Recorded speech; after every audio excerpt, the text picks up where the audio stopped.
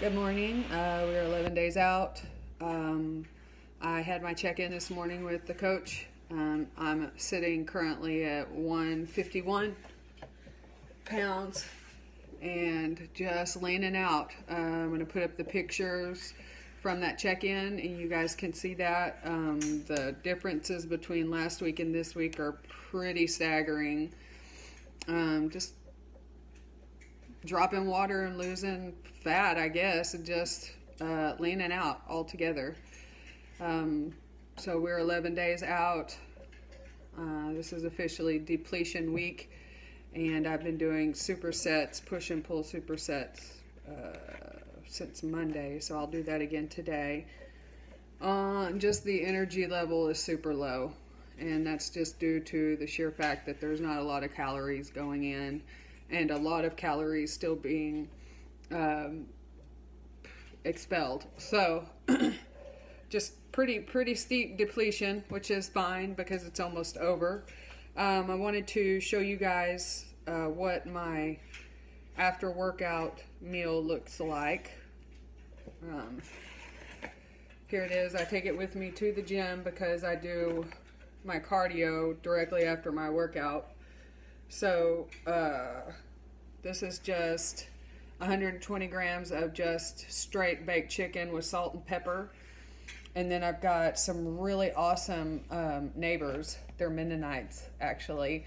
And they grow all their own vegetables and everything, and their own meats and everything like that. And so my dad brings me these amazing greens every once in a while. And he brought me a whole bunch of them this week, and I'm just so thankful. They're so delicious. I mean, this right here tastes like butter. And what I do is I just wrap my chicken up in it with some of these Vlasic pickles. They are the stackers. The stackers are also 0 calories. Anyway, so I wrap up my chicken with the greens and then some pickles. And I am good to go right after workout, and that works really well for me. This week I've been moving my cardio to directly after weight training instead of fasted cardio. I wake up in the morning, I just can't, I have nothing. Like, I have nothing right now, and I've already eaten breakfast, but I really have nothing when I wake up. And so for me to just get up, get going, this morning I had my check-ins and stuff, so I had to change and pose and do all that. And so, right now I'm just worn out. And again, just not griping about it, but I am saying this is serious fatigue. And I'm the mother of a child that used to not sleep as a baby. And this is bordering on several weeks of just very little sleep. I mean, that's what it kind of feels like. You just feel like, God, I can't do this. And if it weren't for my friends, and now my mom has jumped on board and she's pushing me too, and so that's a really big help. But if it weren't for those guys and just the sheer fact that I've been doing this for so long and I refuse to quit here at the end, I can't, my brain will not go there. Then this is a hard deal. This is not something you want to jump into just to lose some weight. It's just not. This is not the way to do it. It's not fun at all. The weight has come off very quickly here at the end. And, way more quickly than the past couple of years. I've not seen this much weight loss. And all of a sudden it's like, it's gone. I know that as soon as I start eating, my calories again, it'll gradually creep back on. But we're planning on doing a reverse diet after the show. So the night of the show, I'll have the meal, I can't wait. The meal, and then the next morning I get whatever breakfast I want, which I have already planned. I mean, it's going to be an omelet, and then, but first it's going to be pancakes. So we're going to do pancakes first, and then if I'm still hungry, I either get more pancakes or I'll eat my omelet. But after that, I mean, we're back on a plan. So after I get home Sunday, I probably will sleep.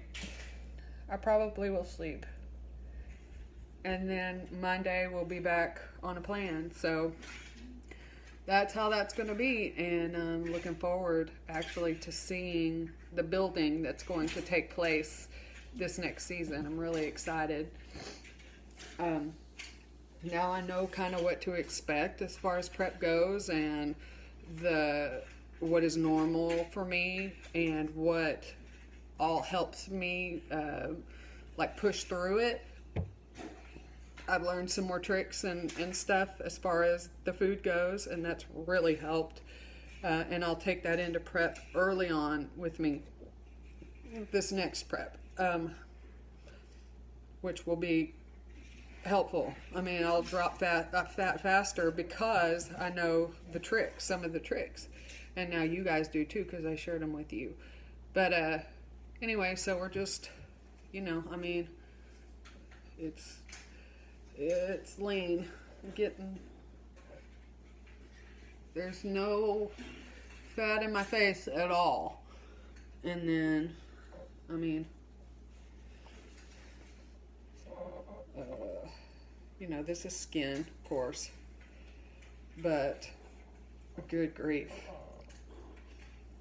I mean, as compared to what it was, this is nuts. This bicep is gimp. It's not nearly as cool as that one. Anyway, but the abs are coming in, even the second row of abs, which I've never seen before, is coming in. And by next week, I'm going to start taking a diuretic at the beginning of next week, and that will drop me as far as water goes. I mean, there's no telling. I don't know what all of that's just going to be weird. Like, that's going to be crazy. So you guys stay tuned. We're about to leave. I got to take my son to Vacation Bible School this morning. He's so excited. I don't care. And then I have to go to the gym and I'm going to do buys and shoulders today. So that's push and pull. And then I'll get my cardio, and then that'll be it for the day. Well, I mean, until tonight's cardio. Last night I just walked most of the time, got all the way to my turnaround, which is 1.5 miles down the road. Got all the way to the turnaround and walking fast, but still not jogging. And I decided that I was going to start jogging. And so about a mile in coming back, I was like, I cannot physically do this anymore.